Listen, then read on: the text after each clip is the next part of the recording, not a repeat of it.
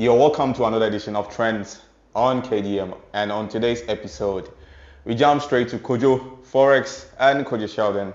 Now, Kojo Forex is a forex trader in Ghana. He's very successful. He's recently acquired a Tesla Cybertruck, one of the few Cybertrucks we have in Ghana.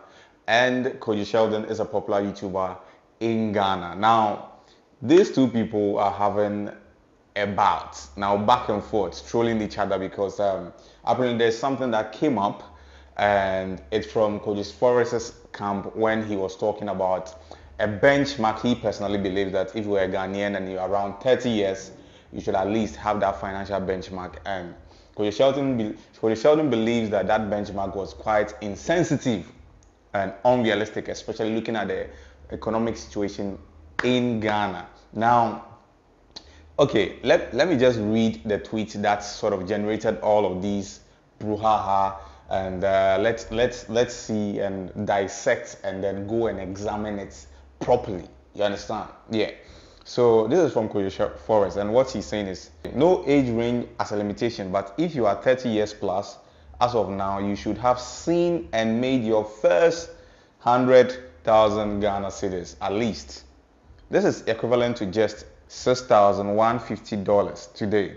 If you haven't made it yet, check yourself first, then check your friends and circles. So, okay, so what Kojo Forex is basically saying that at the age of 30, if you are above 30 years and you live in Ghana, at least you should have roughly 100,000 Ghana cedis in your bank account. Now, Charlie, it's I think it's an ambitious benchmark. I feel as youth and as people of this country, I believe that it's only right for us to actually have a benchmark, financial benchmark, since you can't take finances out of life, right? So I believe that it's a wake-up call from him that we can do it. It's a wake-up call from him that we can do more for ourselves, okay? That at least by the time you reach a certain threshold, you should have some level of money in your bank account, and that's 100,000 Ghana cedis. But honestly speaking, if everything being equal, 100,000 Ghana cedis is not even it, Charlie. Because looking at how the economy is, 100,000 Ghana cedis is no money. Seriously, man.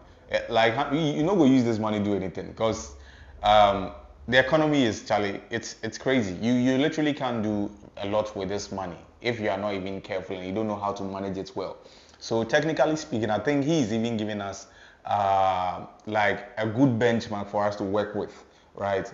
But the problem is, Kojo Sheldon believes that this is quite insensitive because, I mean, looking at the economic situation in Ghana right now, where the youth are suffering and a lot of people are talking about the economy, he feels like some of these things, in a way, sort of twist the youth's minds, and it leads to people going to create some kind of by force, or the person has to find a way to make it, okay? Because the moment you set this benchmark and there's somebody that's above 30 that is not able to actually reach this benchmark, the person believes or feels like he's a failure.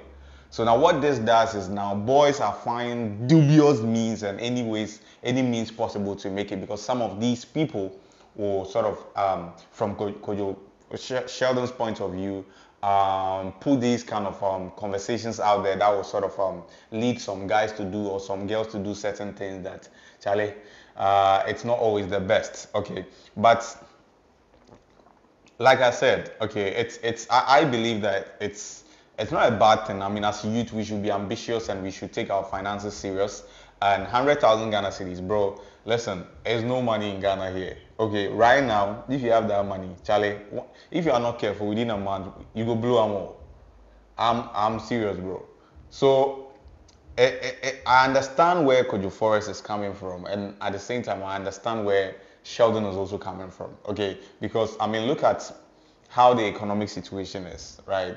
How many youths are actually going to be able to work in a way to get that money? See, boys are working hard, but the pay they are taking, Charlie, it can't even, no, the salary they are even taking, like even food alone, most of the Ghanaian guys and the girls here, the salaries they are taking, most of them are going to TNT. If it's not going to TNT, food cry can't cover all of them. Because now, every single day things are increasing, and the companies are not increasing their salaries. So now people are stressed financially. So when there's a lot of stress financially, like economic situation, financial stress like this, and some of these conversations are coming up. I understand why maybe Kojo Sheldon would feel the way he's feeling about what Kojo Forex said. Okay, because I mean, technically you can't say that Kojo Sheldon is saying that because he's broke, because Kojo Sheldon is doing very well for himself because of the YouTube empire that right now he's built, right? But he's speaking based on, I mean, probably he has been in that situation before. He knows the situation around. So he's speaking based on the fact that he feels like for the ordinary Ghanaian, for the ordinary youth, this is quite a huge and insensitive benchmark from Kojo Forex that he's giving to the youth, and he should be realistic, because he made mention that even some people will even go to work and they know, even they will struggle for trotro, you know. So it's here and there, you know, it's so, you know, it's here and there, because if you are looking at it from the ambitious point of view, then Kojo Forex is actually trying to push the youth to actually do more for themselves, because he mentioned that if you are not getting that money, then you should look at your circles and you should look at yourself. But where I have the problem is he didn't actually add the fact that the economic situation around you or the economic environment around you can also facilitate some of these things, or facilitate your ability to actually gain this money. Because some people, it's not like they are lazy, it's not like they are not working hard, or it's not like they have the wrong people around them. Things are just not good in this country, and it's very difficult to sort of amass this level of wealth. Even some people are 50 years, bro. In this country, they've not even seen this money. Many people, not some people, in the country that we live in, the one that I'm sitting in right now, unless there's a different Ghana that they are talking about. But this Ghana that I'm living in, Charlie, when you are getting money in Ghana, you think that maybe some people might be lazy, but sometimes you have to be honest with ourselves. The country we live in, it's not easy to actually come out like that. Okay, and I understand. I understand where this feud is coming from, because Kojo Forex thinks he's right because he's pushing the guys, and Kojo Sheldon feels like he's overstretching the ability of some of the guys, and these are some of the things that will lead boys into certain jobs and certain things that is not particularly positive for the society, or will make positive impact for the society. So since yesterday, Sheldon and Forex, which is Forex, has been at it, going at each other, where Kojo Forex has been saying that he will buy Kojo Sheldon's studio and turn it into a poultry farm. Charlie, this job, if you had now, it's one of those things. I mean, he's just throwing shades at him, and it's funny because not long ago, Kojo Sheldon hosted Kojo Forex in his studios, and they had a good conversation about a whole lot of things. So some of these things, sometimes I believe it's just one of those things, and agreeing to disagree is one of those things. We are all trying to at least give a good perspective on how life should be done for most of the youth. But Charlie, some of these things, I think it's something that sometimes you can't particularly say this person is wrong or this person is right. Okay, the only reason why most people are moving to Kojo Sheldon after what he said about the economic situation is the fact that he's been one of the huge members, one of the people that are seriously pushing for the sitting government to actually retain power. And because he spoke about the economic situation, some people felt like he's having double standard. Because if you know that there is a bad economic situation and things are not well in this country, why are you still advocating for these people to be in power?